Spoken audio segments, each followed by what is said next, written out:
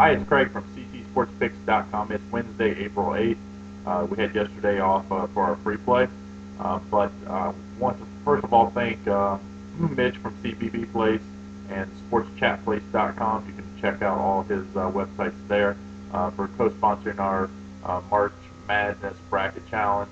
Also want to congratulate North Carolina and UConn for winning the boys and girls NCAA titles, and Coach Roy Williams really came through. I've said many times he's a way overrated coach, but he stayed out of the way. What a recruiter to put that talented team together, and congratulations to all of them. If you haven't been to ctsportspicks.com lately, make sure you come. I have my video player actually on my site now. I'm also going to be hosting some of my cappers every few days. Are going to be having their free video plays up there too. So hopefully you won't just see me every day. You'll be seeing some of them also. So make sure you check it out, ctsportspicks.com. Also, all of them are very busy right now with baseball season getting underway. A lot of free picks for baseball. And also the NHL and NBA still going on. So make sure you check it out.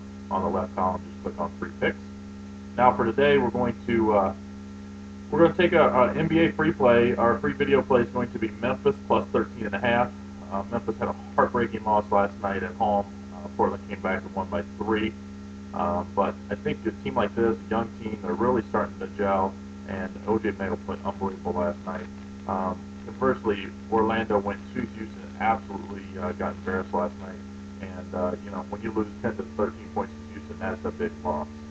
And I think Orlando's basically they're in the spot where they can be comfortable for their playoff berth.